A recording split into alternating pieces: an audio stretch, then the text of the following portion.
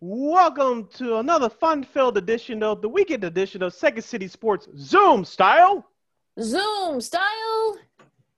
Along with Miss Lakeena McGee, I am Sydney Brown. You can follow yours truly on the Twitter and the IG at SidKid80. Once again, at SidKid80. That's SIDKID80. That's SIDKID80.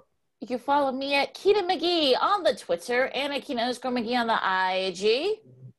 You can follow this podcast, Second City Sports, first right here on YouTube at Ward Media. Once again, at WARR Media. Videos drop every Monday and every Friday. Once again, videos drop every Monday and Friday right here on YouTube at Ward Media. Once again, at WARR Media. Our audio version, i.e. the podcast version, drops every Tuesday and every Saturday at War on Anchor. Once again, at WARR on Anchor every Tuesday and every Saturday.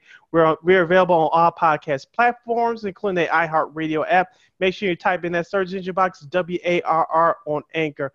And you can go to our website, weareregalradio.com for more information.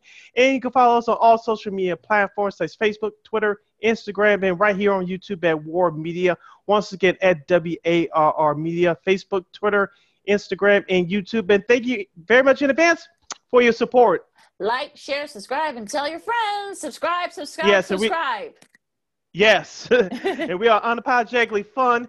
And let's kick off this episode, Lakeena, with discussing my favorite baseball team, the 34-22 as of this recording. First place, Chicago White Sox.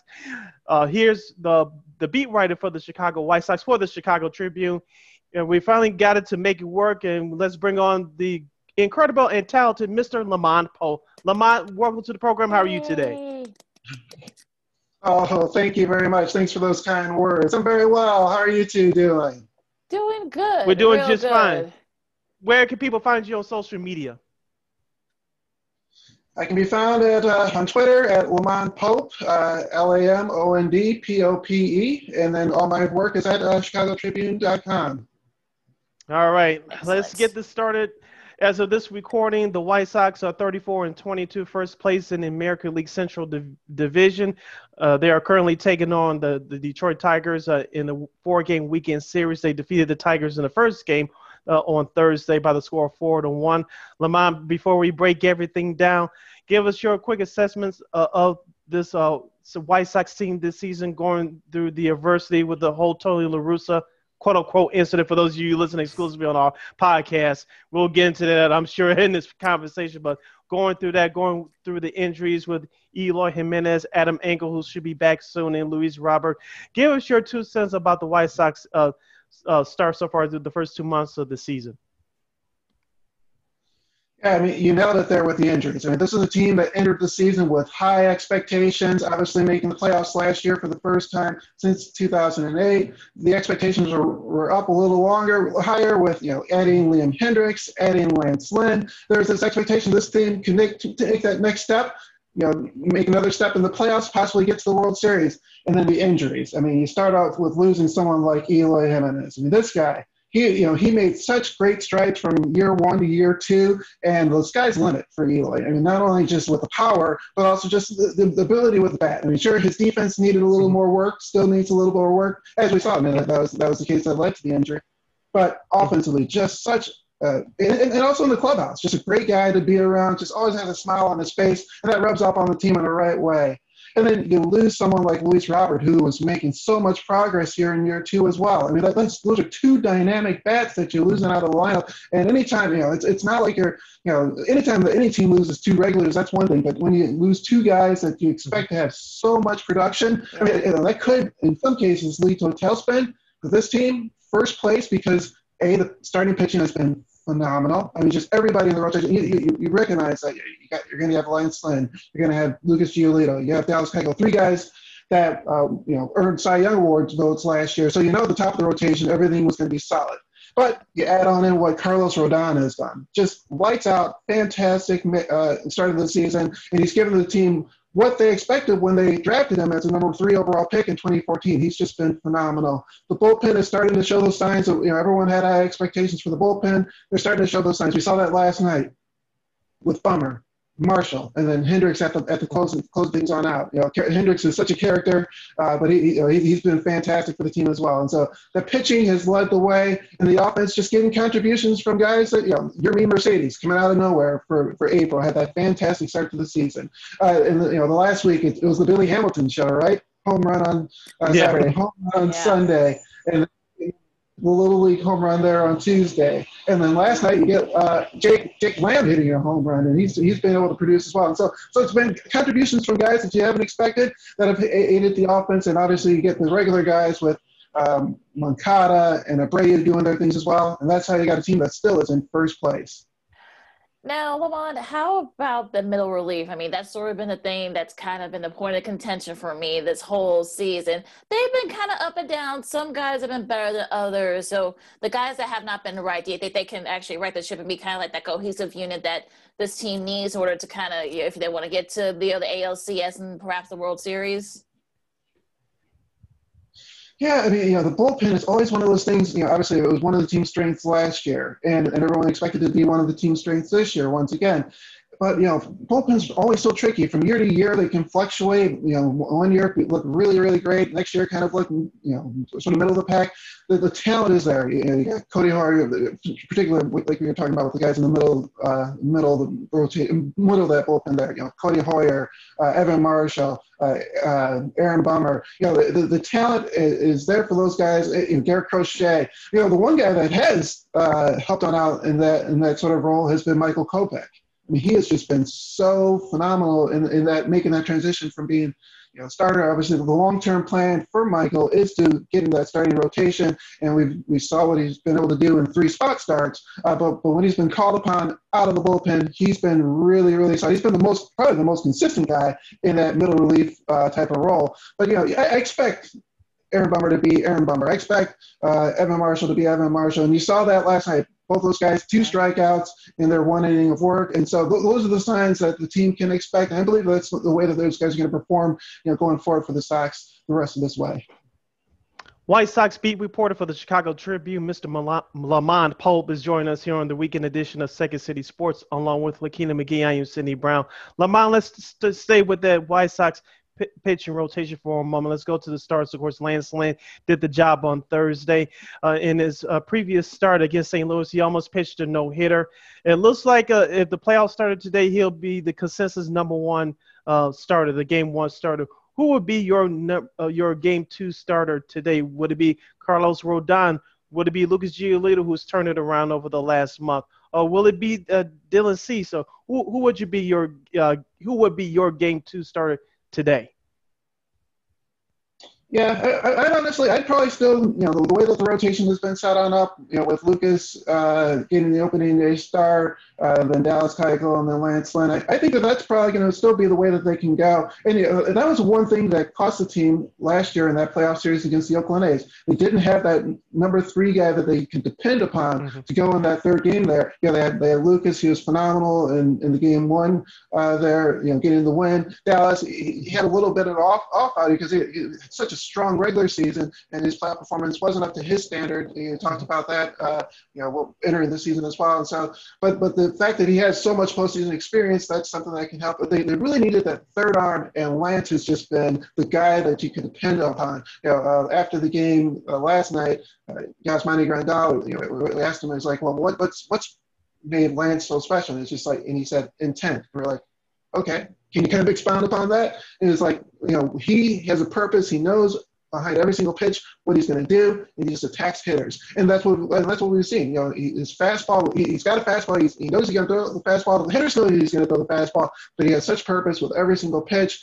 Lets him make contact and works a quick game. And so Lance Lynn has been everything and more, I think, than what the team could ever expect. So I still think it's going to be so that's going to be sort of the makeup of that rotation right now as far as if you get to the postseason. I think it's still going to be Lucas number 1, Dallas probably number 2, Lance Lynn 3, and then the 4th guy will be Carlos Rodon with the way that he's been able to throw. I mean, his April was just phenomenal. Again, when we talked during spring training, to Dallas Keuchel, one thing that he said was like, this was the Carlos Rodon that the White Sox drafted. They saw it in spring training, and he's been able to carry it on over to the regular season, and he's been a guy that the team has been able to depend upon. Dylan Cease, again, a situation the other night there in Cleveland, that first inning, a little bit of bad luck, right? He had a drop third strike, a couple of infield hits, and that kind of led to a little bit of trouble there. And when you're facing someone like Shane Bieber, every little small thing can lead up. It's going to be costly. But Dylan has been really solid from start to start. Obviously the last one, only lasting 3 1/3 inning, and so he wants to get a little. Big thing for Dylan is just being him that fastball command. If he has that fastball command, if he's around the strike zone, not walking guys, because I think like I said 3 1/3 and he threw 94 pitches. He knows that's not the formula that's going to lead to success. And so if he can just get consistent throwing that strikes, he has all the tools to be a very, very solid pitcher as well. How phenomenal has Yermin Mercedes been? I mean, I think he just hit another home run, I think, just now. But I mean, how phenomenal has he been? I mean, getting those big hits, small ball, long ball. How, and this is really like basically his first like full season in the majors. Can he keep this up? Yeah, the big thing, I mean, like they needed somebody with that offense when Eloy went down. Everyone was wondering what was going to be the step that the team was going to take. Who was going to be the person that was going to step up into the mix? The funny thing is, who knows if Mercedes makes the team if Eloy's healthy, because they really needed another stick when Eloy went down. They added Mercedes to the roster, made up an indie roster. He was planning, probably the initial plan was just going to be kind of work him on into the mix, have him DH some, have Jake Lamb DH some, work some of the other guys into that role. And he stole the show. I mean, first game out of the first start out of the bat in game 2, 5 for 5. First eight times at the plate, 8 hits, a major league record, and he didn't slow down for that first month of April. He's had a little bit of a slow down a little bit here recently. We had a talk with Tony La Russa before yesterday's game, and he said the big thing is just one thing that you're kind of taught in Little League, just make sure you keep your head down on the ball. And he said sometimes his head's kind of flying away. And so the big thing is just kind of get back to those basics for Yermin. He has not only the ability to hit, but the ability to hit with 2 strikes. It's something that some of these guys, Nick, everyone talks about Nick Madrigal and his ability to hit with 2 strikes. That's been one of the strengths for Yermin and Mercedes as well, is his ability to he cuts down on his stride there with 2 strikes, and he's been able to just make contact and have some success from that standpoint. But it's a little bit getting back to those basics, kind of going over those little things, making sure you have your head down, eye on the ball, and connect, and then you can kind of get back on track and be the Mercedes that everyone saw in that first month as well. Since Lakeena brought up Yermin Mercedes, LaMond, I had to bring up that controversy, I'm using air quotes here, of what happened a couple of weeks ago at Target Field in Minnesota and how Tony La Russa handled that situation. I want to get your thoughts on that. And what did you think about these quote-unquote unwritten rules in the game of baseball?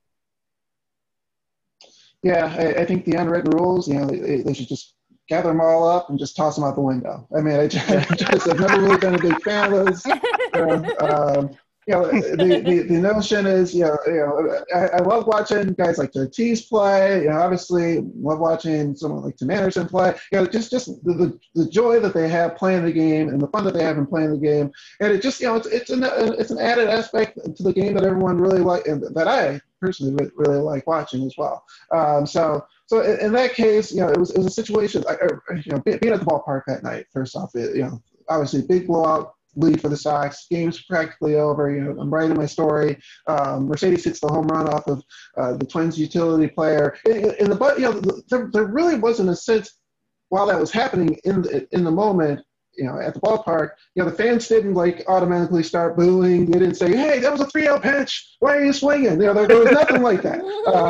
Obviously, one of the Twins announcers, he brought it up right away. He was like, "I don't know," but it's like gained a little social media traction the next day, and I remember thinking, well, all right, obviously it's the home team's announcers. They're going to back up their guys, and that'll be that. And then we get to the ballpark, and we have and they made Yermin available, and he talked a little bit about hitting the home run and everything else, and then he gets done, and then Tony gets up there, and he did what he did.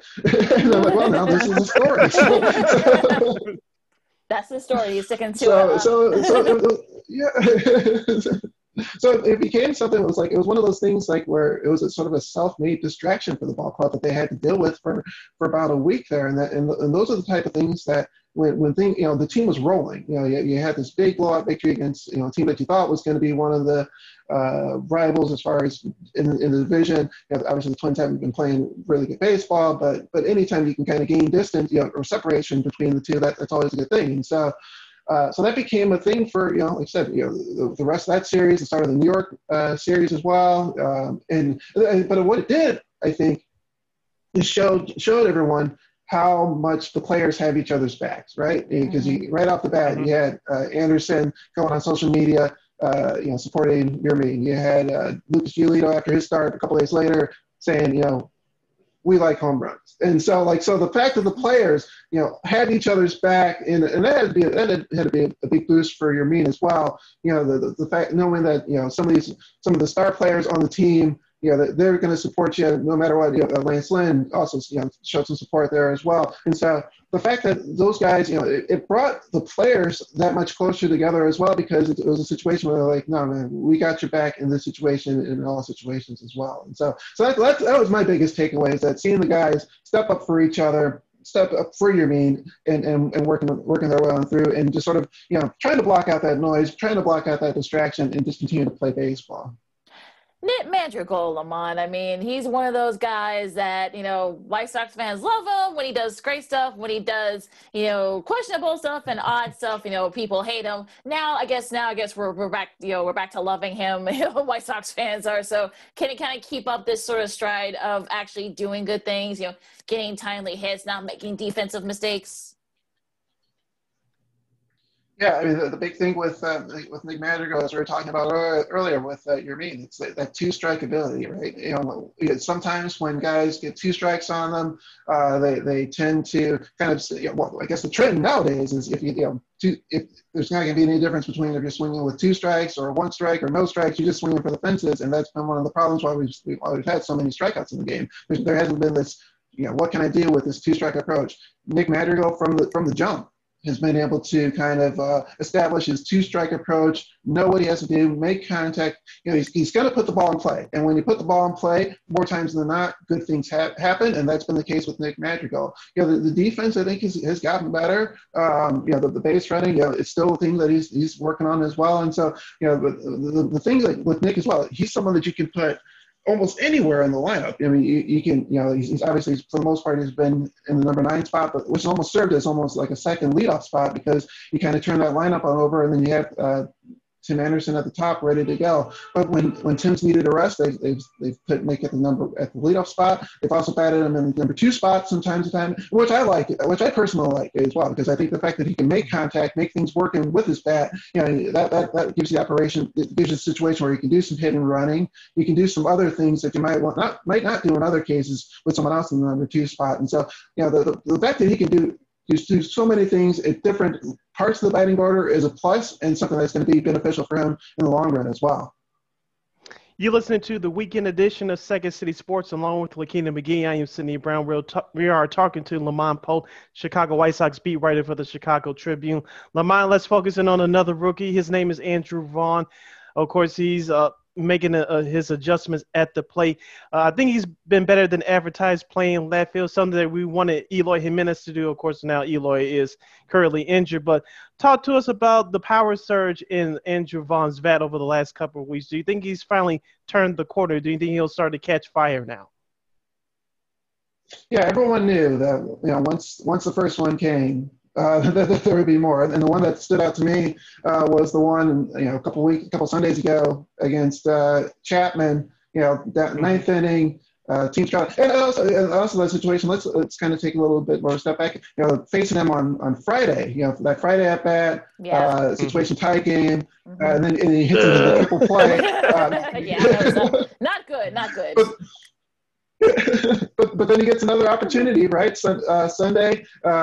He gets called upon in a pinch hit situation, and he takes him out of the ballpark. I mean, that just shows you the kind of power and the kind of talent that Andrew Vaughn has. And you're exactly right, Cindy. The fact that he's a first baseman, natural first baseman, Eloy goes down, and they're like, he did some work last year in Schaumburg, playing out in the outfield, and so that was sort of a little bit of a test, sort of an opportunity for him to kind of see what it would be like out there. But it's different than Preston and Schaumburg is totally different than when you're in that triple decker situation at a major league ballpark. And the fact that he's been able to not only play like he's been an okay left fielder. No, he's been a solid. It seems like he's been a veteran out there. Just everything that he's been able to attack. He gave a lot of credit to guys like Luis. He gave a lot of credit to guys like Billy, guys that have been able to communicate with him as far as like here's you have this part to this part. You worry about these this section of the outfield. I got the rest. That was obviously Luis. He'll go to left field and get one from. As we saw with Eloy last year. He'll tag one. But even with Billy, Billy has great range as well, and so it's a situation where he's been able to just concentrate on focusing on his area, and he's really done a really nice job from that standpoint. Obviously, some bad news this past week. Yesterday being put on the injured list, and so it'll be interesting just to see how long he's going to be on out. But yeah, he's been really good out in left field, to the point where it's like if they can make him a left fielder or a right fielder in the future, that works. Obviously first base is probably the long-term plan. But the stick is coming along as well, and like you're correct, showing some power, and that's a good sign for the team. That obviously starting to heat on because of that. Early on in the season, the team as a whole wasn't hitting a whole lot of home runs, but now the team is last night 4 solo home runs, and you're starting to see a little more power across the board, including with Andrew Vaughn. Do you think that Rick Hahn makes another move with the trade deadline as the trade deadline approaches? Do you think he tries to maybe get another middle relief guy or probably try to get a back end guy? Do you think Rick Hahn makes a move like that as the trade deadline approaches? Yeah, I think a lot of people have wondered about, particularly offensively, do you still need another bat, right? Can you? I don't think the Sox are depending on Billy Hamilton going yard, night after night after night. And so it's a situation where do you as you get closer, are they going to be interested in trying to pick up an extra bat that can produce some more power? We had the chance to talk to Rick before Tuesday's game out in Cleveland, and he said, one thing that's good here is that they do have some time. There's a situation where they're still about a month away to kind of giving us the next update on both Luis and Eloy, and then from at that point in time, they can then kind of determine, all right, well, where are they at in their recovery? What are the next steps for them? Because honestly, if those guys can get back in August or early September, that's like making trades, right? It's like you're adding two great bats back into the lineup. That's the equivalent of going on out there and making a trade and not having to give up anything as well.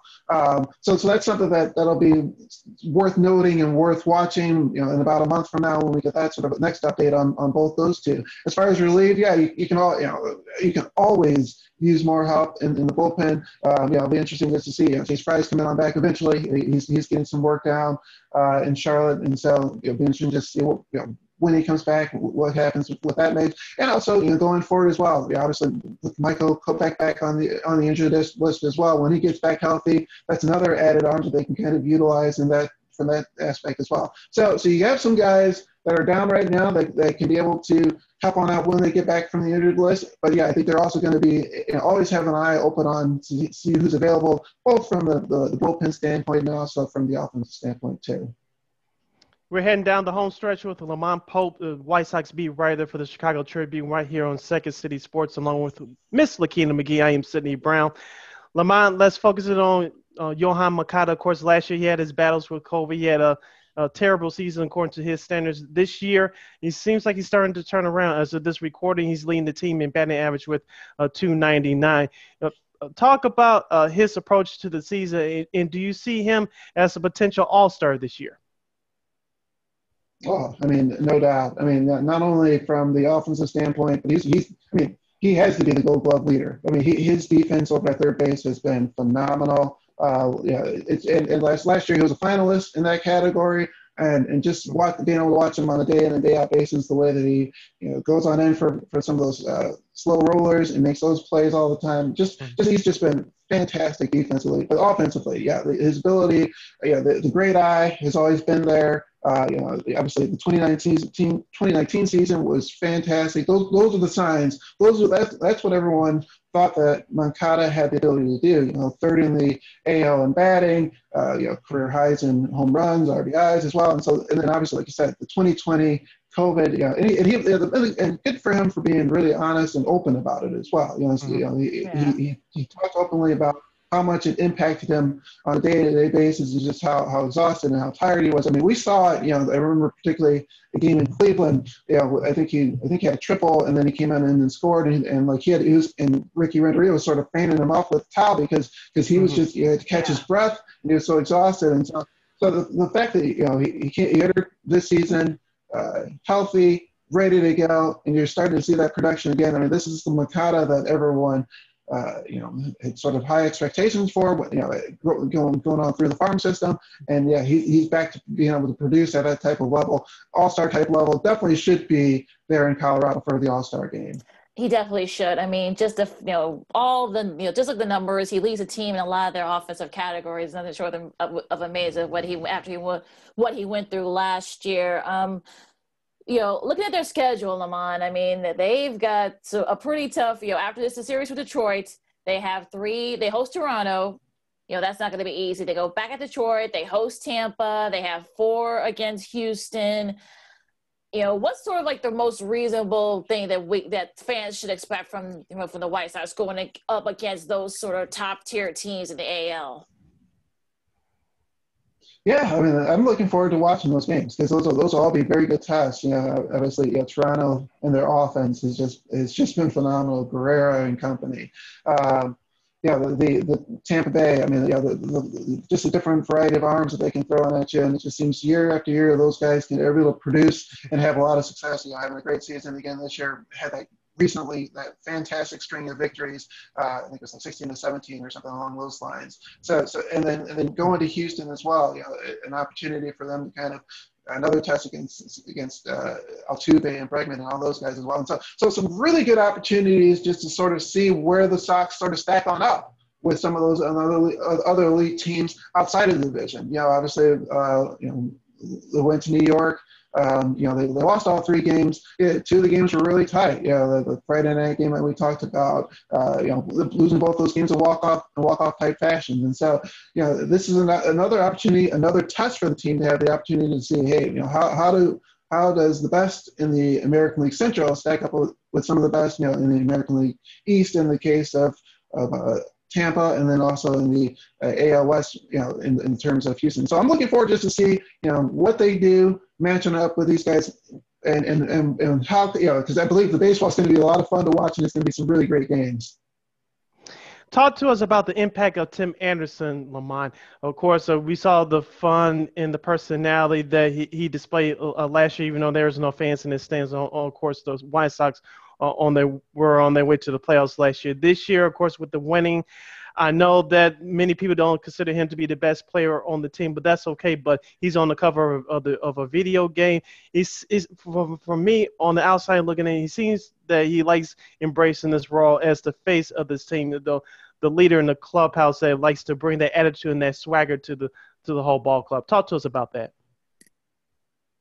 Yeah, I mean, first off, from the on the field aspect, you know he's going to hit, right? Here's someone that he's a table setter at the top of the lineup, and he's going to produce. He's going to get on base. He's going to ignite the offense, and that's what he's been able to do. Hit the home run again last night, one of the 4, and so he's got the fact that you have someone like Tim Anderson at the top of the lineup, just sort of sets the tables, establishes things right off the bat, and gets the ball rolling from that aspect. But beyond that, the leadership aspect. Billy Hamilton has mentioned this several times. Tim has been one of his biggest supporters right from the jump. Billy has said, other places where he's gone, he's sort of struggled with the bat, and it's sort of been like a little bit of a slap hitter, just got to put the ball on ground and just kind of run and utilize his legs because that's his strength. But he came here and right off the bat, Tim Anderson said, no, you're a hitter. Just kind of, hit line drives. But just try to do all you can to be a pure hitter. And he really established and instilled a whole lot of confidence in Billy Hamilton. And so Billy's been really thankful for that. And that's just one example of sort of the leadership that Tim Anderson has been able to provide for this team.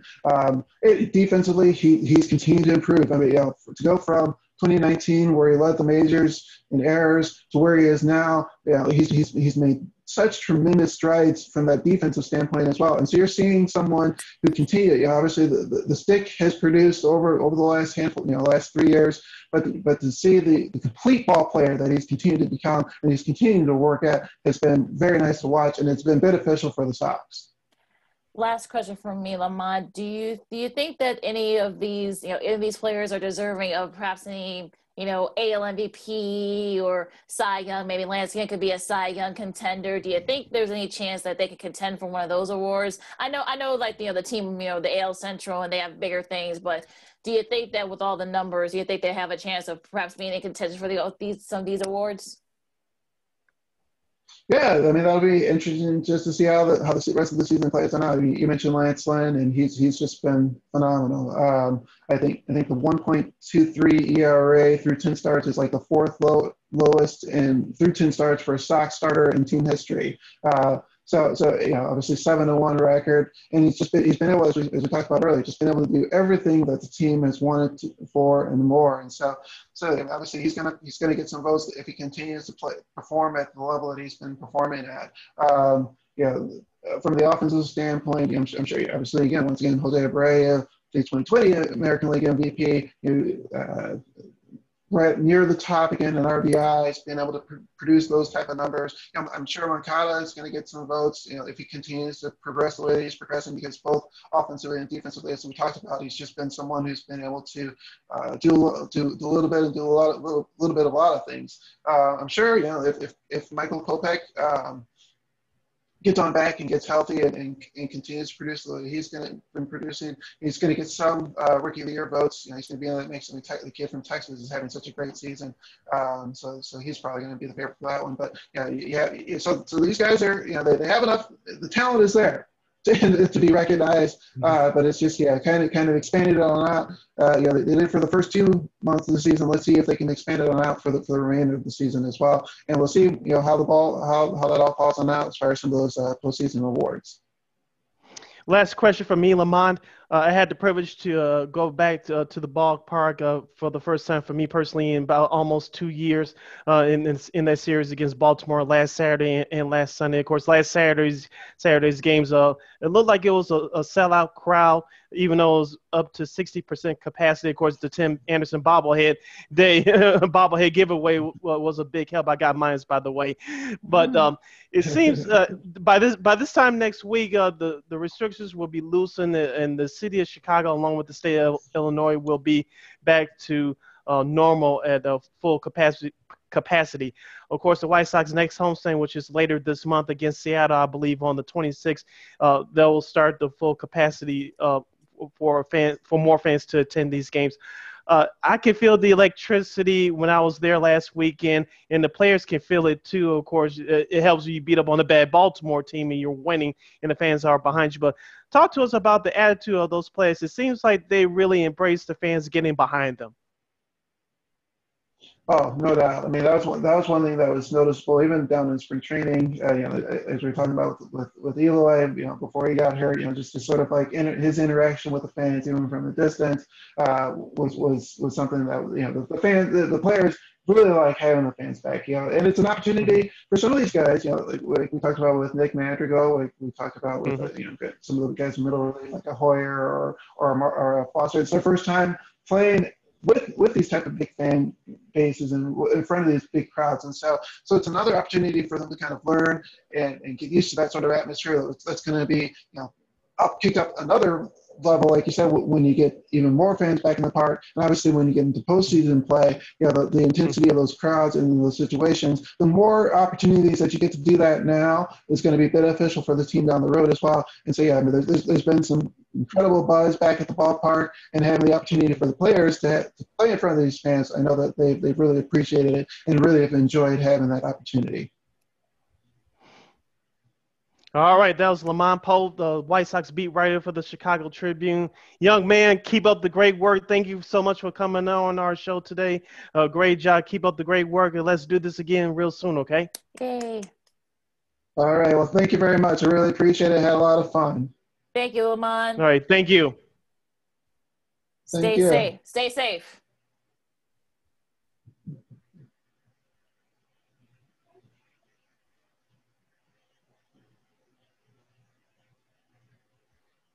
Don't forget,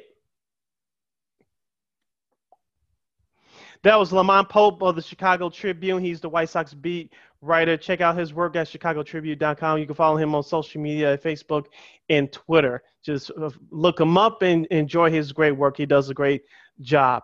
Lakeena, since we have a few minutes left in this first segment of the weekend edition of Second City Sports, as we continue the baseball talk, let's head over to the north side. Despite Thursday's loss to the San Francisco Giants, the Cubs are currently on their West Coast road trip. They are currently playing a 4-game series against the San Francisco Giants by the Bay this weekend. Of course, they'll be one of the 3 games featured this coming Saturday on Fox, of course, and then they'll take on the San Diego Padres again early next week. But Lakeena, this Cubs team is on the roll again. Wisdom, where's this guy come from? Matt Duffy a couple of weeks ago. These unsung heroes for the Cubs continue to impress, Lakeena. And looking at their series against the Padres earlier this week, it started on Memorial Day. I know Fernando Tatis Jr. didn't play in the series finale on Thursday, but this Cubs team is starting to catch fire right now, especially at the plate. Anthony Rizzo, Javier Baez, Chris Bryant to a certain extent, and Jock Peterson and Ian Happ, those guys are starting to come on as well. I'm not going to sit here and say the Cubs are finally taking off. They're going to have the NL Central Division on lock, as the kids would say, but this team is really catching fire. They had a great month of May with 18, 19 wins, and that bullpen, as we talked about in the last couple of episodes, it has been key. They were really another part to them sweeping the San Diego Padres earlier this week at Wrigley. Yeah, I was shocked when that happened. The fact that they were able to sweep, the Padres the way they did. I mean, it was also like, yes, you're getting contributions from Rizzo and Bryant, but also getting some no-name guys you just mentioned. So it's crazy, though. I mean, yeah, that loss against the Giants, aside, yeah, they were close. I think Rossi kind of kept, Zach Davies out there a little too long. That's why Brandon Crawford, who has been, lights out for the Giants, one of the reasons why the Giants are where they are right now.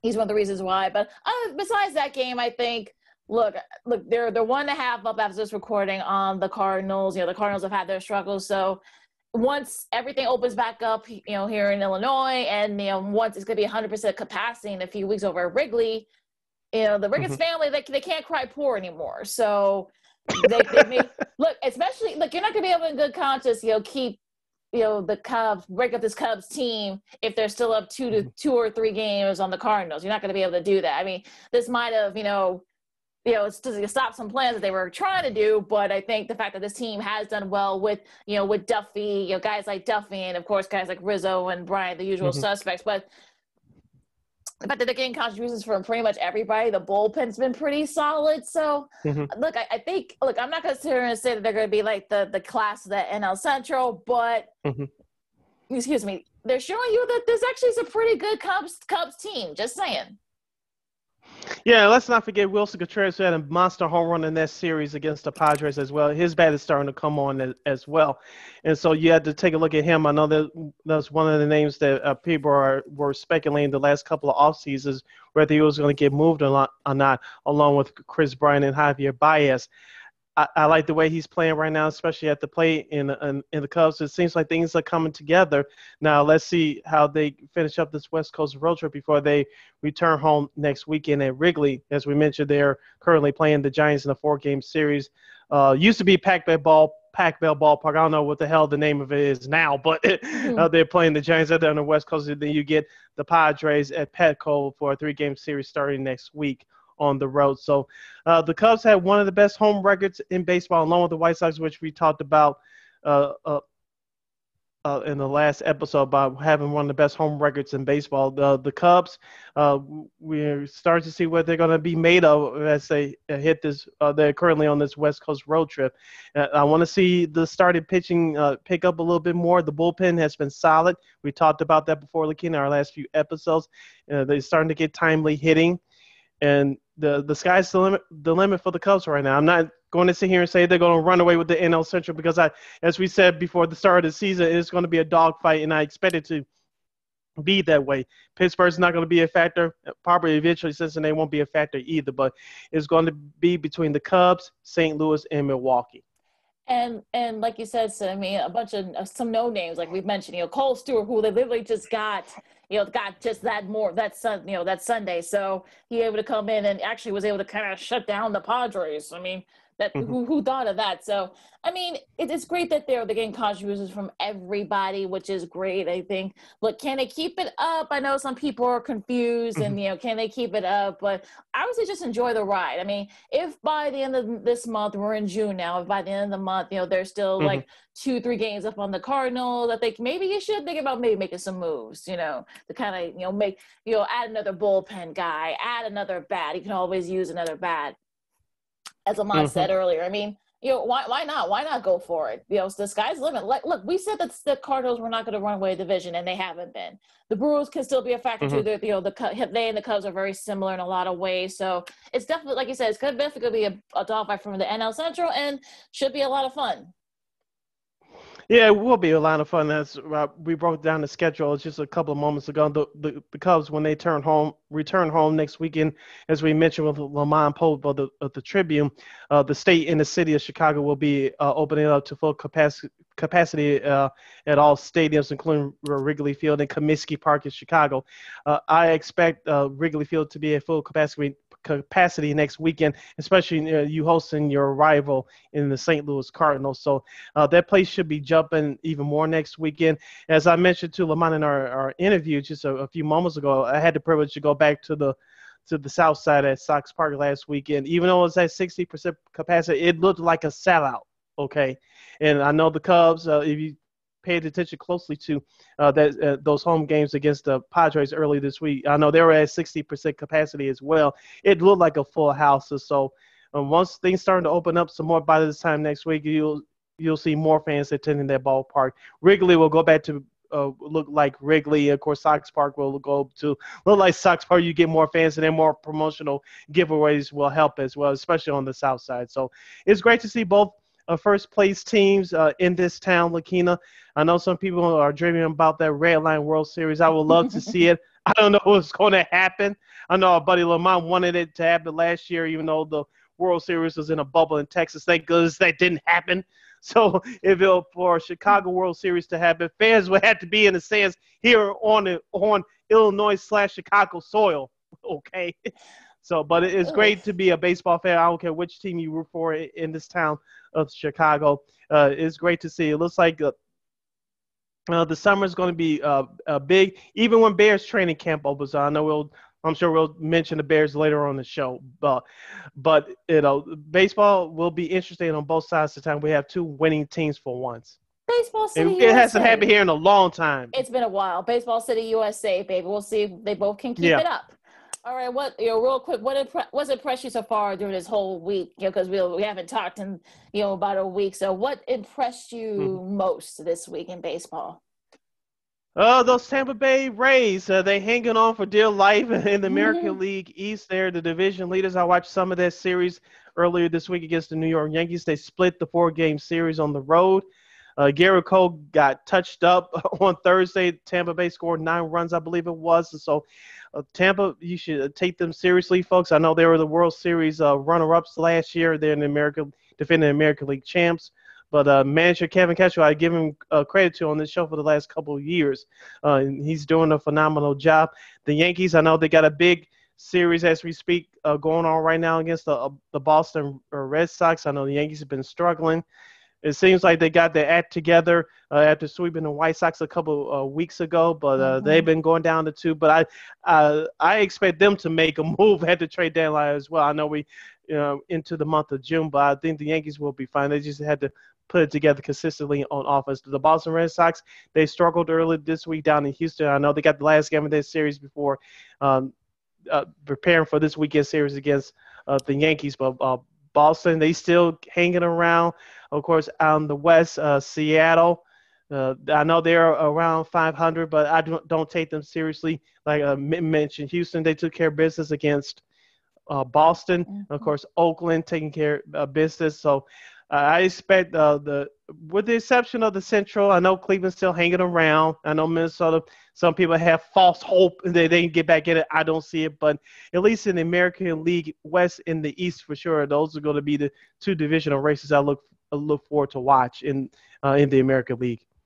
Yeah, for me, I think it's the National League. The fact that the Cubs are they're up 1.5 as this recording on the Cardinals. The Cardinals, like I said, have had their struggles lately too. Mm-hmm. Everyone thought that not everybody, but a lot of people thought the Cardinals were going to run away with that division. It hasn't happened yet. I mean, the Giants, I mean, they've been hanging in there. I mean, they actually split the series against the Dodgers last weekend. When you thought, after being swept, the week prior, that people actually had them for dead, they're still around. The Padres, also the Dodgers. I mean, that could be a thrill. We'll see what those three teams do in the trade deadline. I think that's going to be a fight to the finish in the NL West. The East is sort of weird because there are 6 games that separate the Mets from the Nationals. I don't really expect the Marlins to be around too much. I mean, they were swept by the Blue Jays. They've lost 6 in a row as of this recording. The Phillies and the Braves and the Mets. Maybe the Nationals too can probably kind of try to sneak in there. They've had their struggles lately, but that's going to be a fight in the NL East as well. So I think that at this point in the season, you're in a good place for your baseball. The Rays are pretty good. Things are opening up. The capacity of these stadiums are going to be at 100% in the next few weeks. So you have a lot of these divisions, all for the most part, really close. So I think you're in a good place for your baseball right now. You should be pretty happy. Yes, you should be. A couple of teams real quick, Lakeena. The New York Mets, like I said, I don't know if they're going to hang on in that NL East. I know they're in San Diego for a Big 4-game series against the Padres. I know they lost their opener on Thursday night, but I'm not really a big believer in the Mets. I don't hate them, but at the same time, as we said before, they're identified by one man, and that's Jacob deGrom. If he goes down, we know Noah Syndergaard is on the shelf still for their starting rotation for the Metropolitans. But I know Francisco Lindor has been hearing it from the fans ever since the start of the season for him struggling. Of course, he was traded from Cleveland to the Mets during the offseason. And the one team I'm really having a problem with is Atlanta. Yeah. It's I love that team. It's strange. Yeah, I was watching their game on Thursday. I know they beat the Washington Nationals. I know the Nationals are a mediocre team at best, but every time you think Atlanta wins a couple of games in a row, you think this will start to turn the corner for them. And it's like 2 steps forward, 1 step forward and 2 steps back.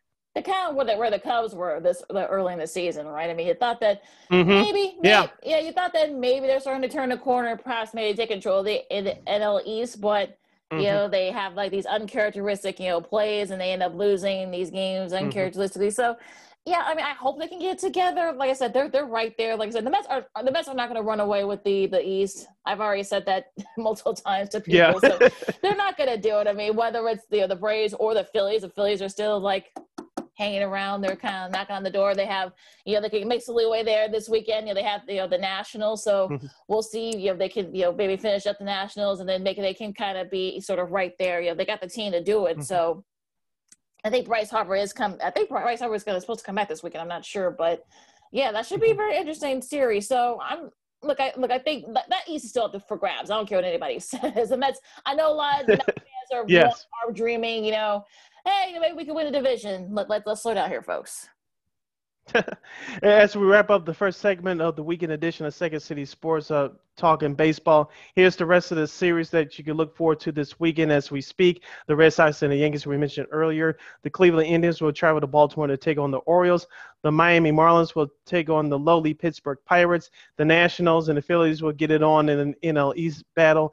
The Houston Astros will travel to now Buffalo, New York, and it's Saline Field to take on the Blue Jays. The Blue Jays will be here in Chicago next week to take on the White Sox for 3 games. The Dodgers, the LA Dodgers, and the Atlanta Braves, as we talked about a few moments ago, they'll do battle in Atlanta this weekend. Tampa Bay and the Rangers will do battle on Globe Life Field. Arizona Diamondbacks and Milwaukee Brewers will do battle I-90 of the north of us here at American Family Field. I still want to call it Miller Park. Hopefully, if you're a Brewers fan, you get some T-shirts that call it Miller Park. But I digress. Of course, the Tigers and the White Sox here on the south side. Yours truly, I think, will be attending that game on Sunday. Of course, the Twins and the Royals will do battle on Kauffman Stadium. Cincinnati will travel to St. Louis to take on the Cardinals. Oakland will travel to Colorado to take on the Rockies. Seattle at Anaheim. The Cubs and Giants we mentioned from the National League. And, of course, the Mets and the Padres from San Diego. A lot of great series coming up this weekend. So enjoy the baseball, everybody. Yes. Now that's the first half of Second City Sports. In the books, we got a lot to talk about in the second hour, Sid. We got both the NBA Finals participants from last year have been eliminated. Where do these teams go from there? Big changes in Boston.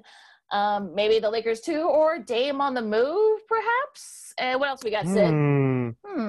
Also, we have a hometown guy who's retiring from the world of college basketball. And plus, we'll have other fun nuggets as well. Along with Lakeena McGee, I am Sidney Brown. You're listening to the weekend edition of Second City Sports. Welcome back to the second half of the weekend edition of Second City Sports Zoom Style. Zoom Style.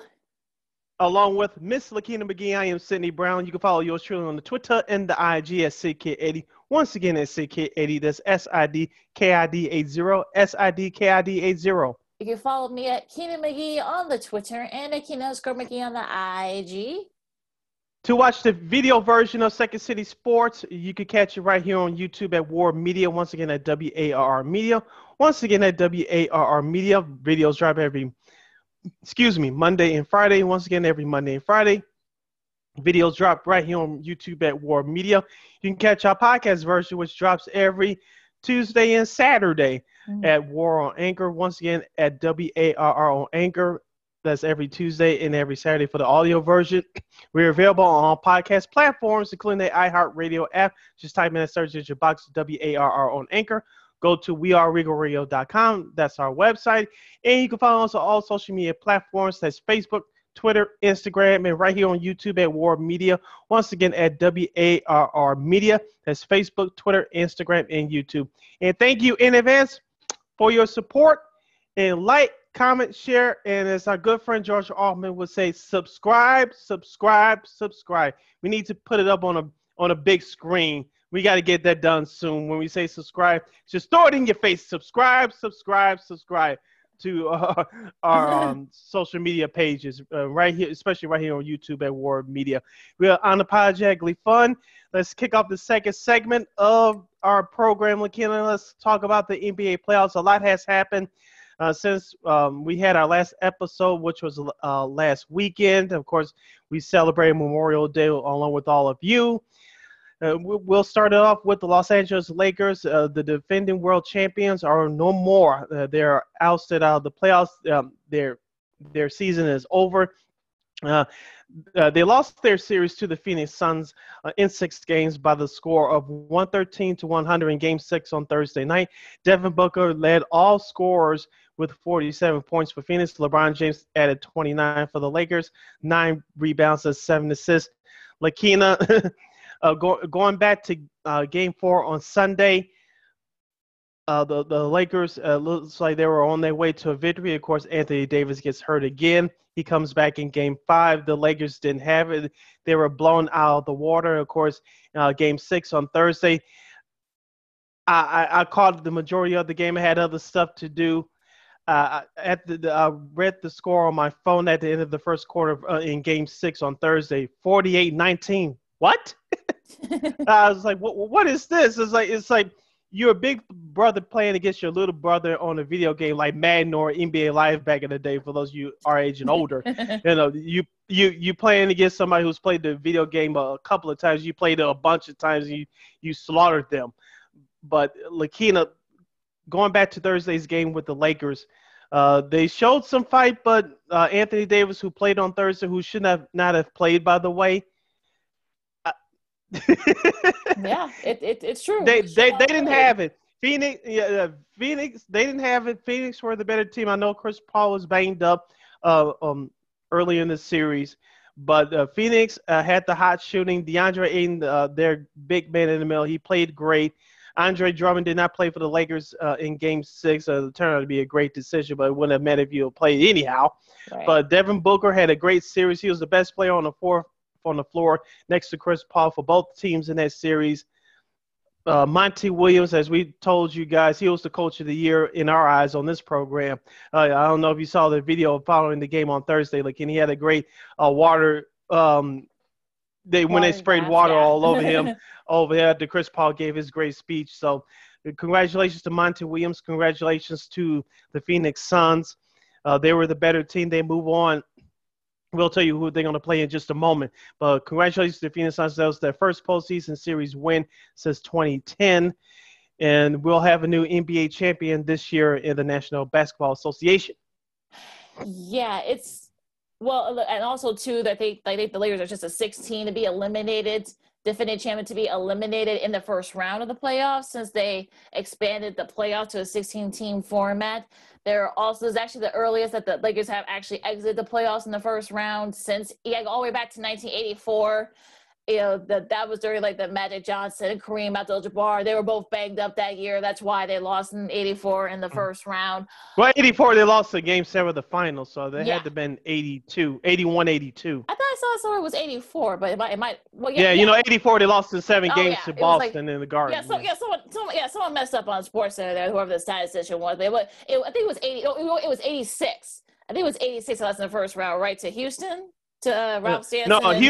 The Houston series in '86 was the Western Conference Final. Oh, it was Western? Okay, so so it had to be 81-82. No, 81 because they won it in 82. 81, they won it 80, and it went to the finals in 82. They won it all. So we'll figure it out, folks. But yeah, I mean, look, it was 81. They lost in the first round. It was 81. Yeah. So someone messed up there on over there ESPN. But See, that's why you listen to us. We give you the correct information. Exactly. But you know what though? Look, I think both can be true. Devin Booker, played, lights out.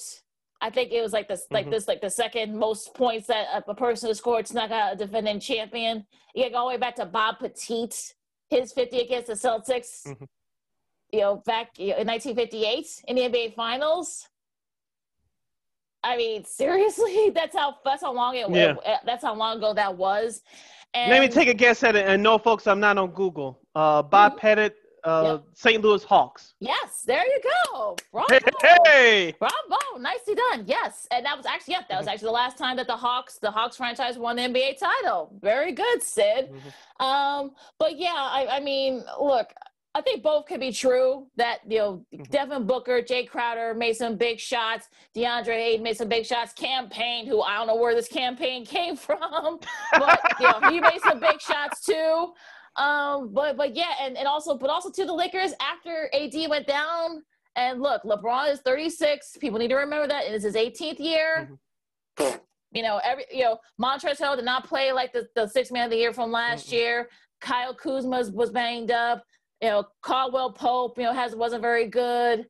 It was just, and Marc Gasol was Dennis Schroeder, I believe, is a free agent this summer. Yes, he didn't show up either. Yeah, he will not get his money. Marc Gasol, I think it's time for him to retire. I'm sorry. I love him, but it's time for him to retire. It's just the supporting cast was just not very good for the Lakers, and that's unfortunate. But look, both could be true. The Suns were the better team, but the Lakers role players were terrible. I think that's basically the way to sum it up. Yeah. So there's your quick breakdown right there. I don't know how GM Rob Pelinka of the Lakers will rebuild this roster, but they'll have some changes. Changes will be made up there in California, and Andre Drummond, I know they picked up as a pickup in the middle of the season. I don't know if he's going to be brought back. Like I said, so he didn't play in the last couple of games, so I don't think he's going to be brought back. So there goes half your roster right there. So I think the important thing is both LeBron and Anthony Davis, they'll have at least 3.5 months since we'll be back to a normal pattern starting next year with the 82-game schedule. Both those guys will have time to heal up and get ready for next year, and you'll see a better Lakers team next year. So What the Lakers need is a scorer, a shooter to complement LeBron and AD. And you need a big guy who's active, not only Yes. offensively but defensively as well. You had too many guys that just did one thing. You didn't have any versatile guys in there. And I think that was the problem too, right? I mean, you saw it too. It was glaring, the deficiencies between what the Lakers didn't have and what the Suns do have, and in fact also too they're younger overall. So just an amazing job by the Suns. I mean, look, the last time LeBron was eliminated by a team in his own conference, Luka was only 11. Anthony Davis was a junior at Prospectus High School in Chicago, right here in Chicago. Brady only had 3 rings, and Shaq was still in the league. He was actually playing for the Cavs. That's like one of those things where we don't want to talk about. We don't have to talk about that. But Shaq doesn't either. He doesn't want to talk about that. But I mean, look, it's going to be interesting. And we'll talk actually a potential player that the Lakers could get. But let's go on, Sid, to the next series. Yeah. The next series in the Western Conference is the Denver Nuggets and the Portland Trail Blazers. The Nuggets eliminated the Portland Trail Blazers in Game 6 on Thursday by the score of 126-115. Dame Dollar, as the kids will call him, Damian Lillard, led Portland with 28 points and 13 assists. Nikolai Jokic led Denver with 36 points, 8 rebounds, and 6 assists. Lakeena, the Damian Lillard, had a comment quoting the late great rapper Nipsey Hussle following the game on Thursday on his Instagram. I'm just summing it up. I don't have the quote in front of me saying, how long can I wait for opportunity? Of course, Damian Lillard signed a contract, I believe, a couple of years ago to stay with Portland. And he dropped a 50-piece in Game 5, which was one of the best games in the playoffs this year. In Game 5 the other night, of course, it led to an overtime loss on the road at Denver. Of course, Denver finished off Portland in Game 6. Mm-hmm. Lakeena, regardless of how you feel about Portland, they were in the Western Conference Finals 2 years ago.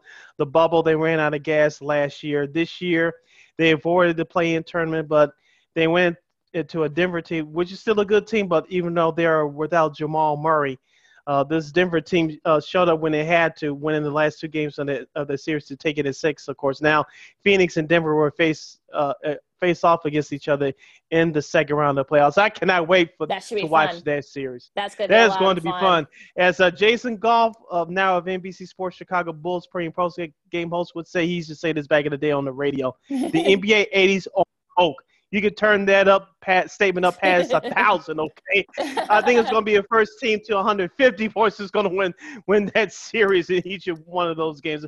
I hope that series goes at least 6 games. I wish that series would go 7, but that should be a fun series. Now, let's get back to Portland real quick, Lakeena. Do you expect Damian Lillard to be moved this summer? Stranger things have happened, but I just don't see it. That's a lot of money that they would have to move, right? That they would have to swallow up for him to move it. I mean, look, Dame's going to be 31 next month, and I think that quote that, I actually have the quote right here. I think, how long should I say dedicated? How long till opportunity meet preparation? That's what he posted on his Instagram a couple of nights ago. And I mean, who do you think? I mean, I know Bulls fans are probably dreaming, but I think they will have to do a whole lot of maneuver in order to make that happen. The Lakers, you probably have to get a third or a fourth team involved, but I don't know that's going to work either. And also some people say maybe the Lakers, do they have the room? I mean, they're going to need somebody that kind of take the pressure off LeBron and AD, and they need a third guy, obviously. So. But I don't know about that. Maybe New York, the Knicks, words is that the Knicks have already called about it. Miami, I know our girl Lana Tech Eye would love that. Boston will, right? I mean, Boston will get to them in a second, and all the changes going to be that are happening there. But I don't know. I mean, if you're 30, if you're a Dame, you're 31, you're going to look, you've been loyal to that franchise for years. You signed the contract a few years ago for that big money to stay. You're probably going to try to maybe pull a Giannis, but you get to the point where you say, look, try to give me – and look, CJ McCollum, nothing against him. He's really solid, but he's not a 1A. He's not a 1B guy. He's not.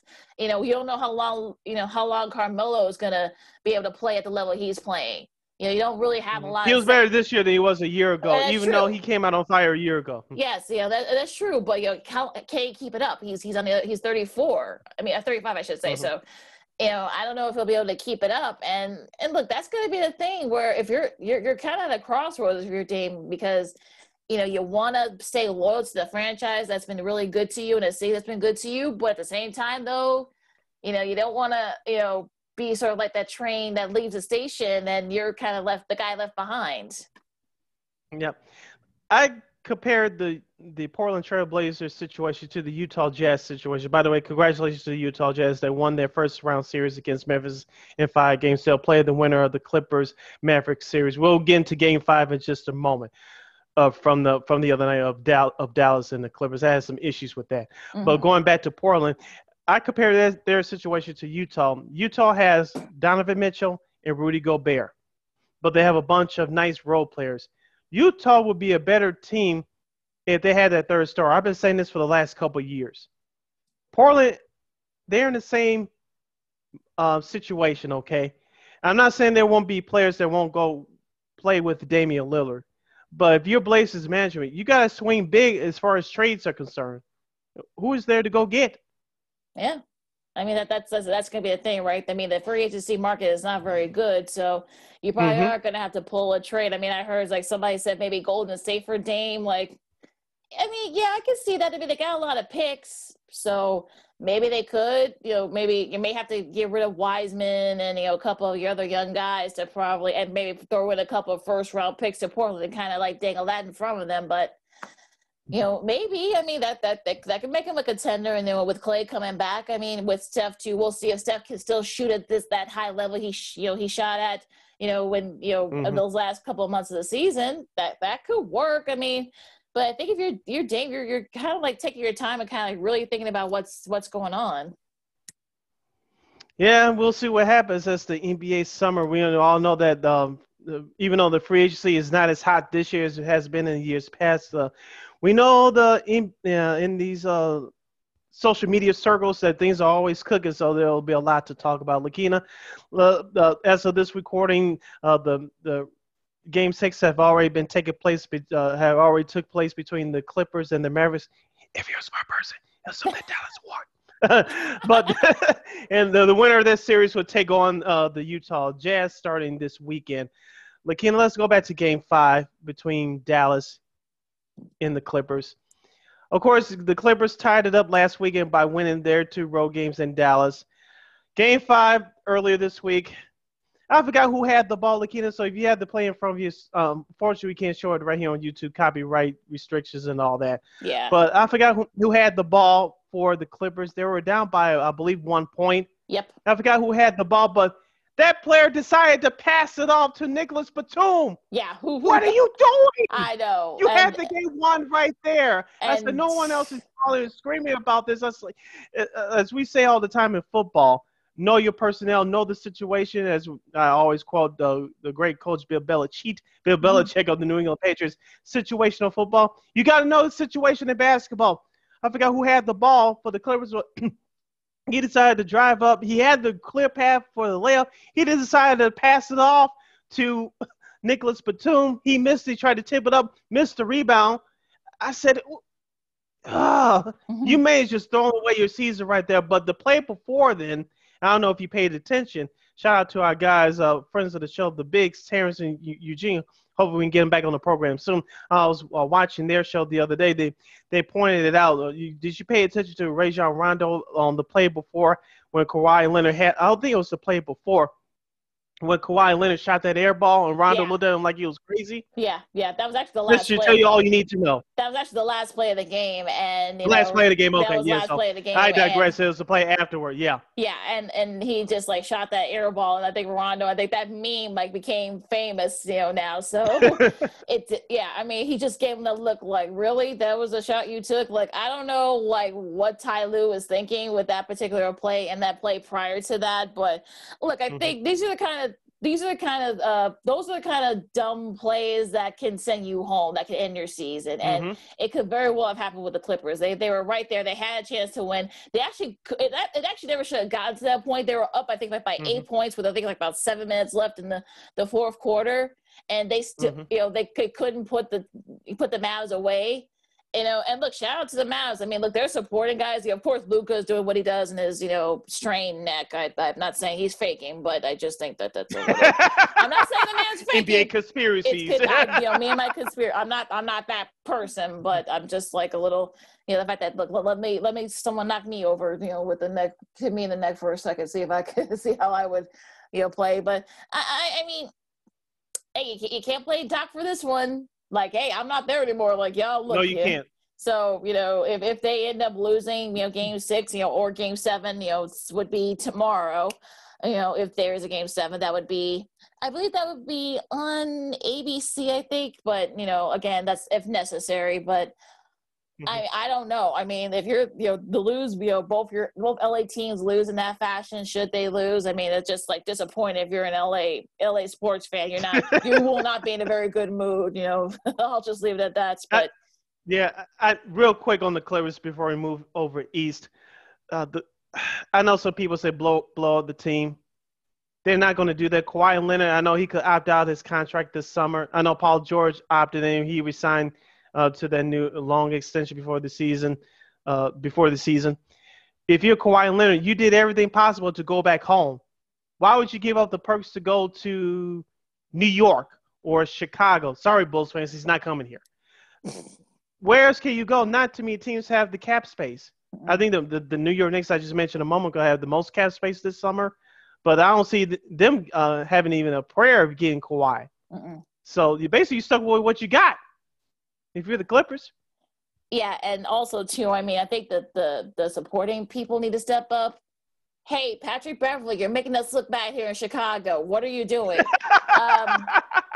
I mean, it's just like the supporting guys look. Batum, I think stop making really inane shots. We'll put it that way. Look, PG, you could do more. I mean, yes, you're doing. Look, you're doing what you're supposed to, but you could do more if you want to be something like that elite guy. Who else? Marcus Morris Sr. I mean, let's. Zubik, hey, let's get playoff Rondo. Rondo, you only score. Yes, you can look at Kawhi funny all you want, but you only scored 1 point. Where's that playoff Rondo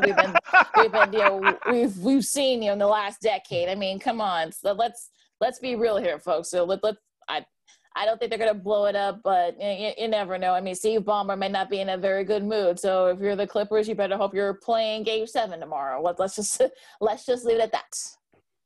Yep. Let's head over East Lakeena. The New York Knicks, their season is over. The Atlanta Hawks eliminated the Knicks in 5 straight games. The Atlanta Hawks will play the Philadelphia 76ers.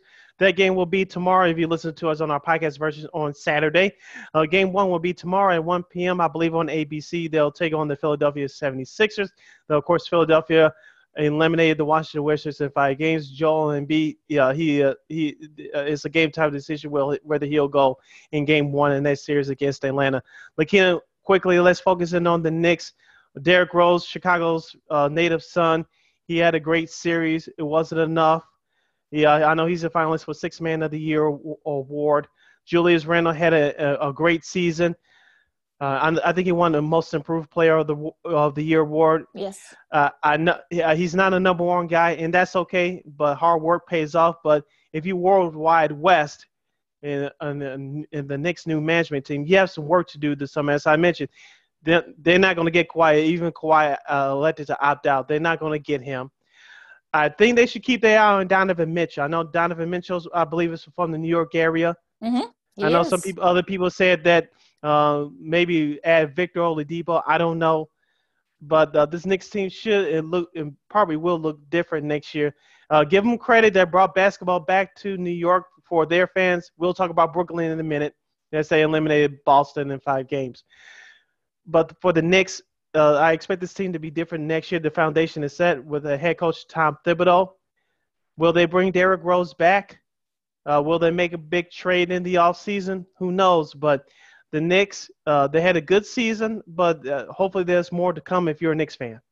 Yeah, I think, the Knicks, did better than I think any of us thought they would. They made the playoffs as a 4 seed, but, they just didn't have it. Trae Young is like a man possessed. So that was going to be a big, big ask, for them to beat Trae Young. He's this generation's Reggie Miller for Knicks yeah, fans. Yeah, and Clint Capella had a solid game as well to finish up that series. So, and look, let's we've seen this movie before, right? With these Coach Tibbs teams. I mean, we'll see what moves they make. Do they try to maybe get a Donovan Mitchell? Do they try to maybe get somebody of that ills? But this team's gonna look a lot different next year. If you're D Rose, do you go back and play for Tibbs? Do you go somewhere where you could probably try to win a ring? Maybe LA, maybe back to Chicago. I'm not saying that's going to happen, but I'm just saying, working.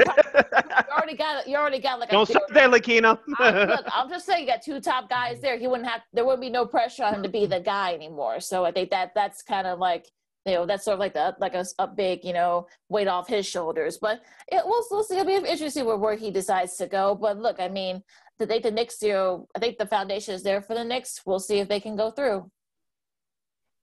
Yep. In the other series, the Brooklyn Nets, as I mentioned, they eliminated Boston in 5 games. Winning that series, of course, Milwaukee, they swept away the Miami Heat. We talked about that last week.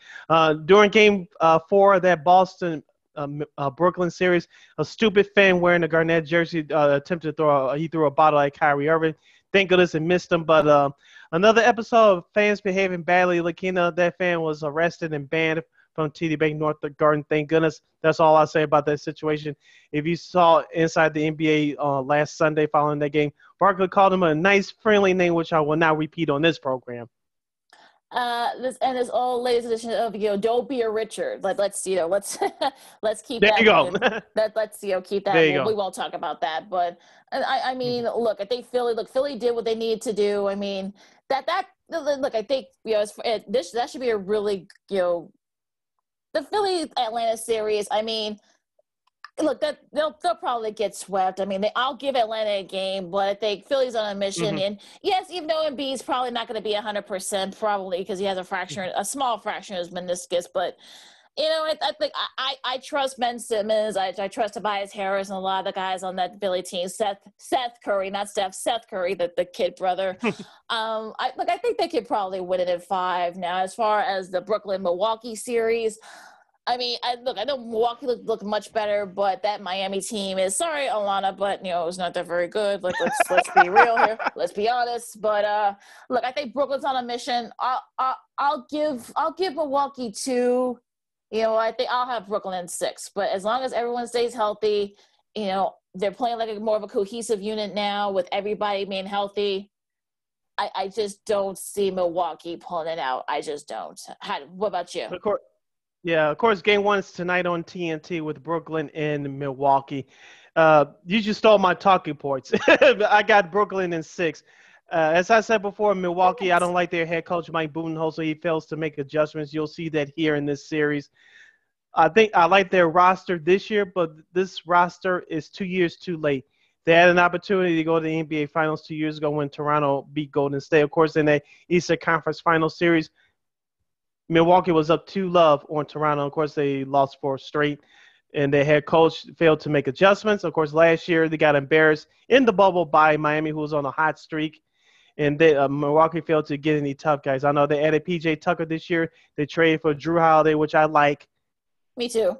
I like that trade too. So, like I said, this is a better roster, but this is not going to be their year for Milwaukee. Sorry, Bucks fans. I like Giannis personally. He's a superstar. He's a very good player. But as far as who you're going up against, is not going to happen this year until the head coaching change takes place in Milwaukee. They're not going to win a title. They're just not. If you're Giannis, you better flex your muscle and say, I need a better head coach. And there's a few head coaching candidates out there, which I like to see. We'll get to it shortly as we're going to talk about another team who's going to need a head coach.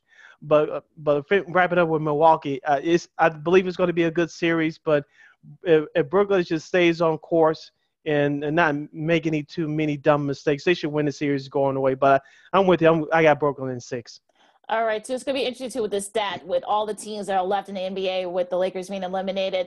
Last time the Mavs won a title, 2011. The Sixers, Dr. J and Moses Malone got arrested still in 1983. Bucks, Oscar Robertson, and then Lou Alcindor. And we talked about it a few minutes ago, 1958, they were back then the St. Louis Hawks. They won the championship. And the others, the Suns, the Nets, the Jazz, the Nuggets, and the Clippers have never won one. So either you're going to have a team that's going to win their first one, or you're going to have a team that's going to end a very long drought. Although the Mavs, 10 years is really not a big drought, but, well, you'll see where we're going with this. But it's pretty cool. They like these kind of things, these kind of stats. You're listening to the weekend edition of Second City Sports along with Lakeena McGee. I am Cindy Brown as we talk about the NBA and the playoffs. Lakeena, let's wrap up our basketball portion of this segment. Going to Boston. Danny Ainge, who was the GM of the Celtics for the last 18 years, has stepped down. He brought the Celtics a title in 2008. Of course, we all know about the moves he made on draft day back in 2007. Trading for Ray Allen and trading for Kevin Garnett, who's now in the Hall of Fame. Congratulations to him. He's Chicago's very own. For those yelling at me, he was born and raised in South Carolina. We claim him in Chicago, and he loves Chicago. Thank you. Yes, he does. Of course, Paul Pierce was already there, and he drafted Rondo, and, of course, the rest was history there. Brad Stevens, 354 career wins. I know he changed the culture. He turned that situation around from 7 years ago. But I know they were in the conference finals 3 out of the 4 years he was there. But for underachieving the last couple of years, Lakeena, you get to be the head president of basketball operations. If that's the case, where's my job at? When that news came out on Wednesday, I was just floored. That okay, I guess. Look, where's my job then? I mean, look, you underachieve, I should say, for 3 years, and then let's get promoted. Let's go basketball operations, sure. But you read the reports that apparently he was kind of getting disingenuous with that job, that he was kind of getting restless. He really didn't really want to coach anymore, so give more control by being promoted to basketball ops. And look, Danny Ainge, there was another stuff that kind of came, that sort of like some of the comments he made about some stuff that I think that played a part too. But I think I'm just saying, but. Look, as far as the Celtics are concerned, the coaching, I mean, look, a lot of folks are going to be out there. I mean, look, Jason Kidd's going to be a name that's going to be floated around. Becky Hammond, so people said, but I think it's sort of like the unwritten sort of like she's going to be a successor whenever Pop decides to retire over in I believe so too. Yeah. San Antonio. Some people said Juwan Howard, but he just said like 2 days ago that he's not going to leave Michigan until they win a championship. So. And for what I've read, his wife doesn't want to move again. So and plus 2 of their kids are going to be going to Michigan. I think one was going to actually end up playing for him. So I don't think that's going to happen. That's not happening either. So, I think that there's going to be a lot of names that are going to be out there. So, we'll see. Go ahead, Sid. Sorry.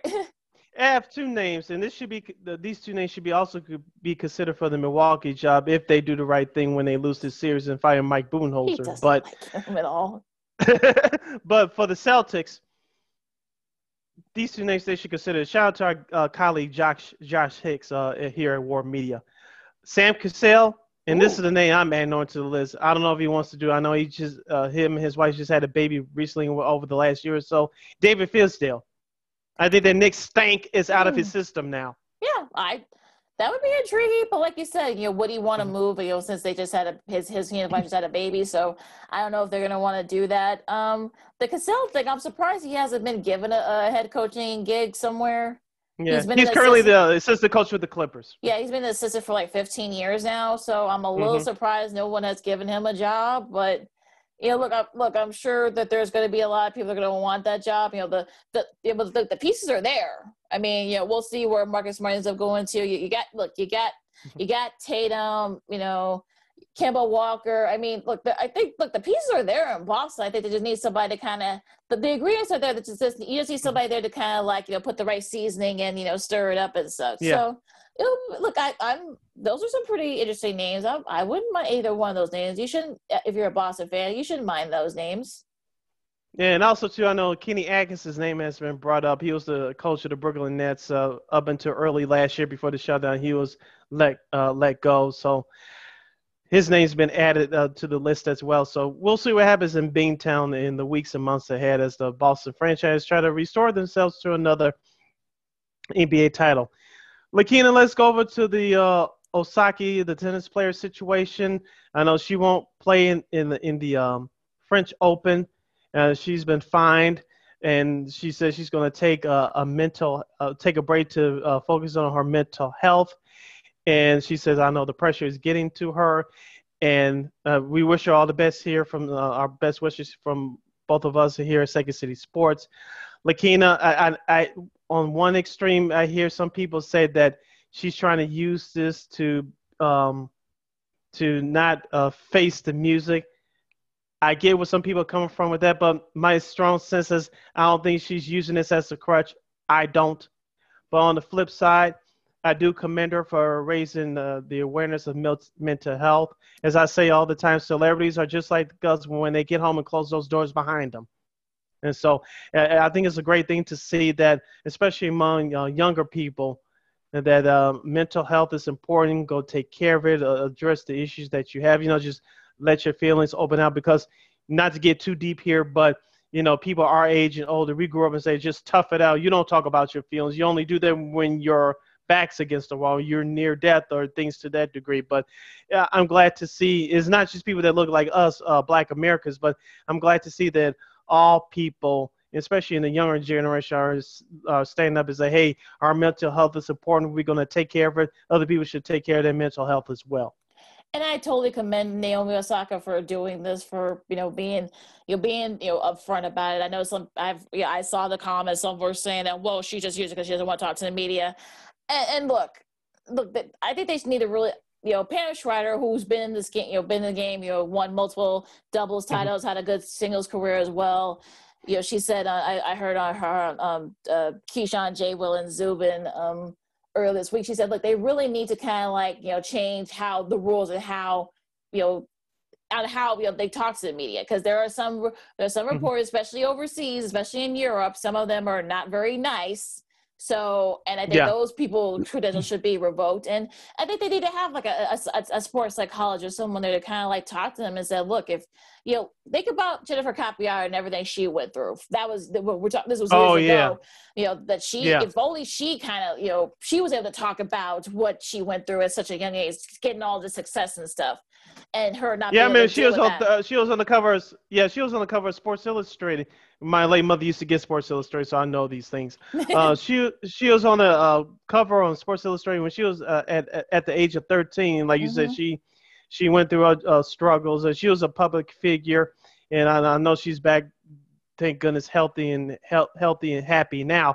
But yeah, she really went through it back in the day.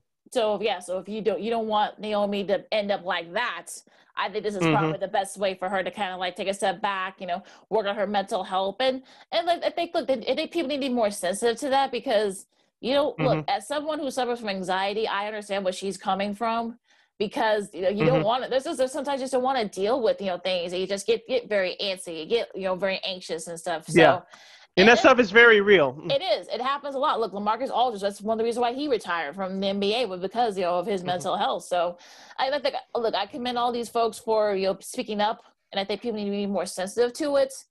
And look, you never know that this could be you. So I think people just need to be, more sensitive to people on that sense. Yes. Is it the job of the athlete to speak to the media? Yes, it's all in their contracts. We get it. We understand it. But I say this all the time, and I had to remind myself sometimes too, not saying I go haywire or anything like that, but you can have all the success and the money in the world. If you're not happy, you're not happy. No, I don't care if you have $2 or $2 million in your bank account. Yeah, exactly. You have to take care of yourself. We all have to. Absolutely. And we share our best wishes, get well soon. Hopefully we'll see her on the court soon. Yes. All right. So, on the court though, for the French Open though, we'll see if Serena can, this has been like the one Grand Slam that's kind of, given her a hard time. She made the round of the 16 for the first time, I think, since 2018. So we'll be interested to see what she does. Sofia Kenin's still around. Victoria Azarenka, who's got a couple of these that they showed that may be a factor too. And on the men's side, we'll see if the dog can win for the 80th time. No, I'm kidding. This will be 14 for him. But it'll be interesting to see what he does, because he has to deal with Federer and Djokovic, who thought that was a good idea, putting those three in the same part of the draw. I'm sure NBC is not very happy because they won't have a collision course in the finals. That was dumb, but that's a whole nother story. But so should be fun, this next week in the French Open. Yeah, it should be fun. As I always say, Lakeena, when can we have a male American that could be dominant? The last time closest to is Andy Roddick. He had the success that many people thought he should have. But we need to go back to when we were kids, Pete Sampras, Andre Agassi. That's been a long time, at least 30 years. Yeah, it's been a while on the men's side. And look, the players are there. It's just that you got to deal with, you still got to deal with Djokovic, Federer, and Nadal, and got TM2 now. So I don't know. It's we got to get somebody on to talk tennis. I mean, someone's going to be much better at this than I am. So yeah, better than both of us. Yeah, this is better than both of us. So we'll hopefully get that person at some point. But let's talk about Coach K for a second. Around the same time, like a couple of hours after all of a sudden Boston's came out. It was also announced that, Mike Krzyzewski, legendary coach over at Kentucky, has decided he's going to retire after this coming season. And Jon Scheyer, Glenberg's own, will take over. He'll be the coach in waiting. 24 straight 20-win seasons and 12 30-win seasons. That's the most by a Division I head coach. And has 5 national titles, second most, of course, after John Wooden. And of course, this is all still, being written, but 1,170 wins. That's the most right now ever for a head coach. So Sid, what do you think about this news, first of all? And what do you think about Jon Scheyer, taking over? I'll take, as Jonathan Hood of ESPN Chicago would say, I'll take the second question first, mocking athletes. Jon Scheyer, I know he was on Coach K's staff for the last several years. He is the head of recruiting those big stars to come to that school. So I thought that maybe Tommy Amaker would get a look, or Johnny Dawkins would get a look. I know both of them served under Coach K for a while. So I know Chris Collins, he's here in Chicago coaching Northwestern. So I thought those two names, the previous two names I just mentioned, thought they would get a serious look. But hey, Jon Scheyer, congratulations! You have a lot of work ahead of you, young man. So we'll see what happens with that. Now, Coach K, I believe he's in the Basketball Hall of Fame. He's not. He will be there soon. He's already there. He's already there. Okay. Yes. So, of course, he has 3 gold medals, including that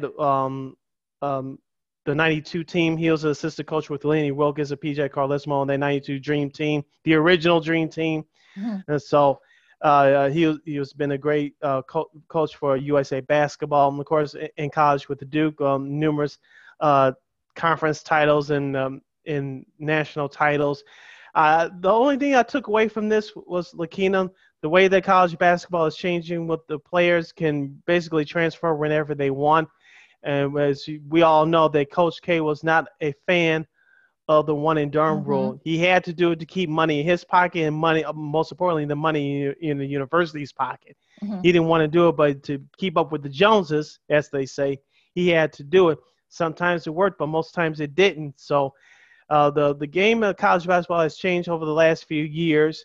It's changing again, and so that's why one of the reasons why you saw Roy Williams of North Carolina step down. So, this news will eventually come one day. I didn't think it would be this soon, but hey, congratulations to Coach K on a great career. It's going to be a circus for sure this upcoming season. This is going to be the last time he does this, the last time he does that. How will he coach the team? What will the players do in his honor? Will they actually win a championship?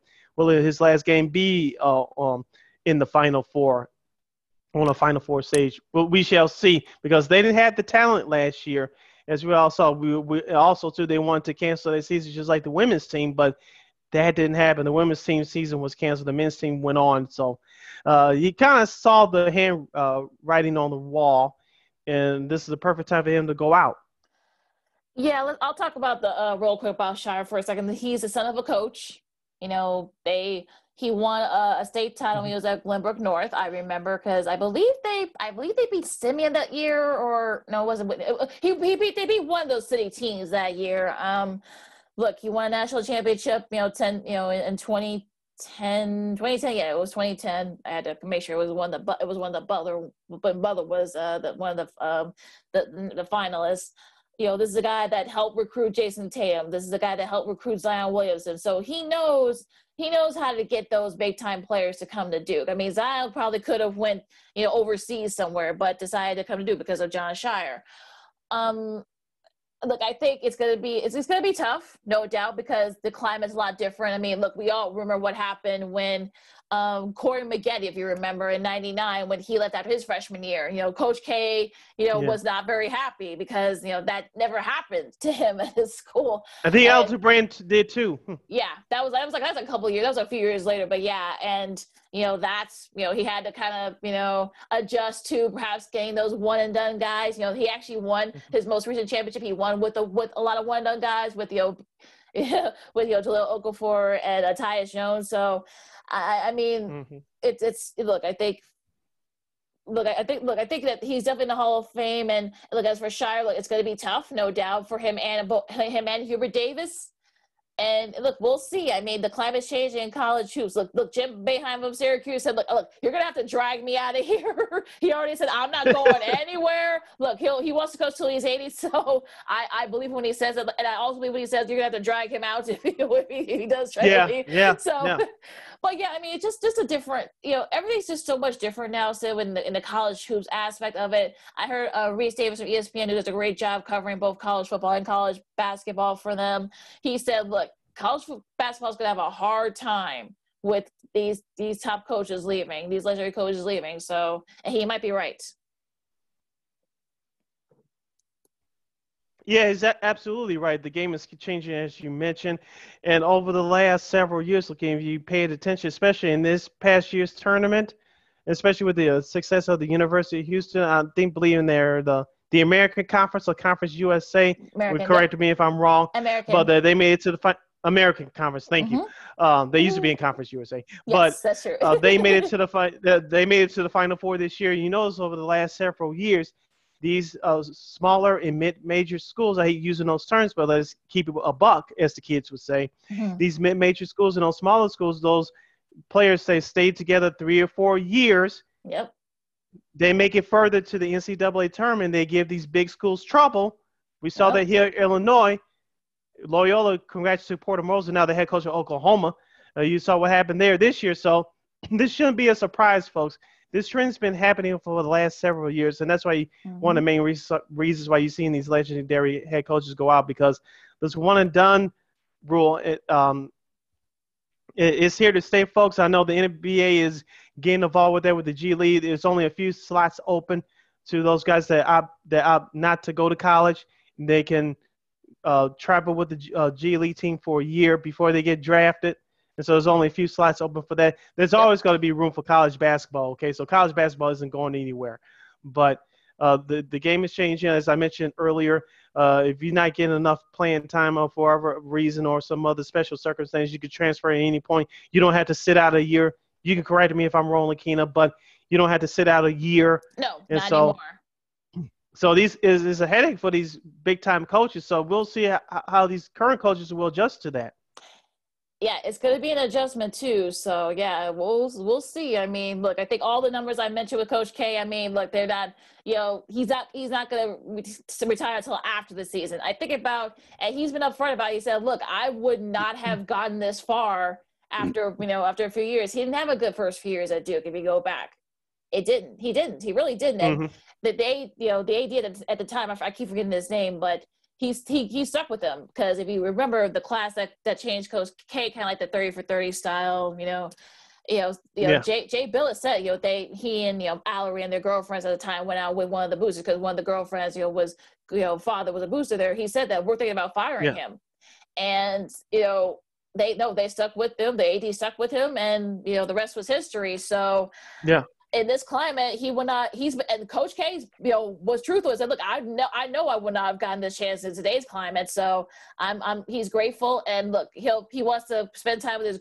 He's got 10 grandkids now. He wants to spend time with him, but with them, his wife and their daughters, and they all live very close by in North Carolina. So I commend them. And look, we'll do this next year once as the season goes. But we're gonna do the retirement tour and whatnot. But it'll be interesting. But so salute to Coach K, and we'll see what good luck to Jon Scheyer, because I don't think he'll need it, but I think he'll be just fine.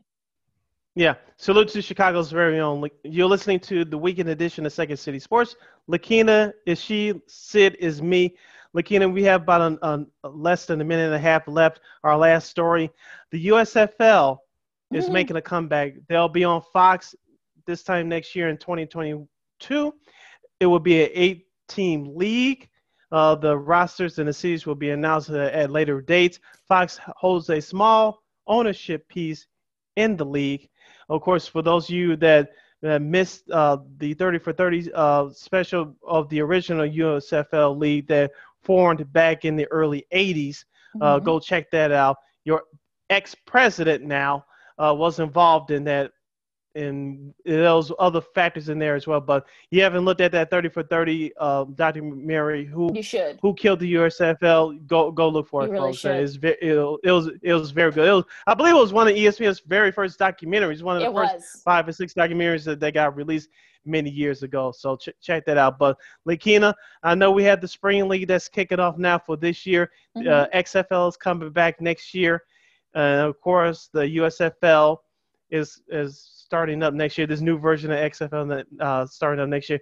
Is it too many football leagues during the NFL offseason? Will you even watch? Excuse me. I might check it out. I mean, just to see how it looks. I mean, look, I think this is definitely going to be reserved for guys that are practice squad guys to keep themselves in shape. I mean, I'm sure they're going to put an age limit. You're not going to see a lot of 18, 19-year-old guys try to play in the USFL or any of these leagues. It's not going to happen. They've already. I think the couple you just mentioned. I think they're you got to be at least 22, or at the very least have had 3 years in college. Playing college football is one of the requirements, and so I'm sure it's going to be very similar for the USFL.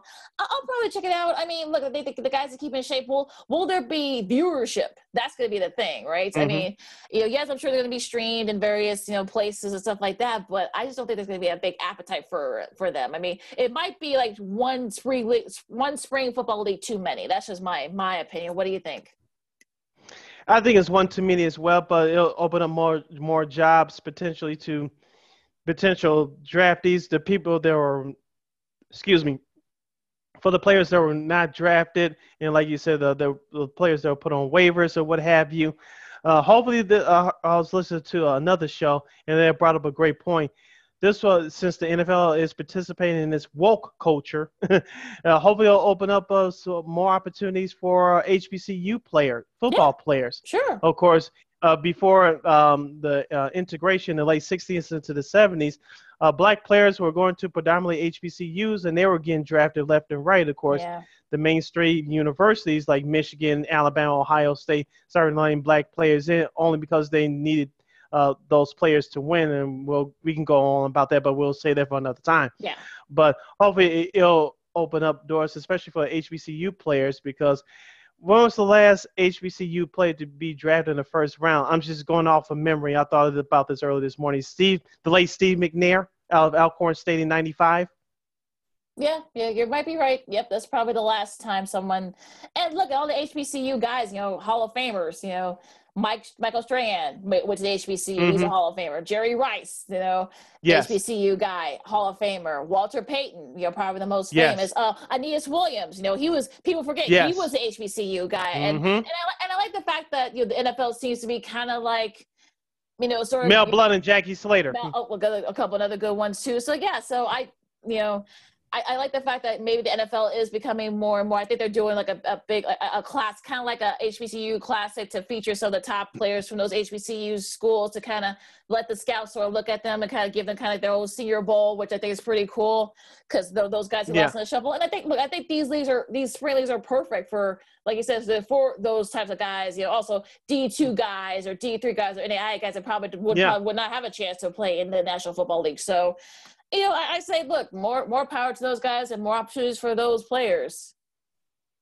Yeah, those players are showcased in the right light, and those players who stand out the best and the most, they'll get invites to NFL training camps down the road. So we'll see what happens with these spring leagues as they get going over there. they do this the right way. And they operate the correct way, and they have their finances in order before they start AAFF or whatever the hell that league was a couple years ago. Yeah, something They like couldn't that. pay their bills, and that's why Yeah. they spent it after 2-3 weeks. So Oliver Love have your sued, financial yeah. house, yeah, have your financial house in order, and like you said, Lakeena, viewership will be the key.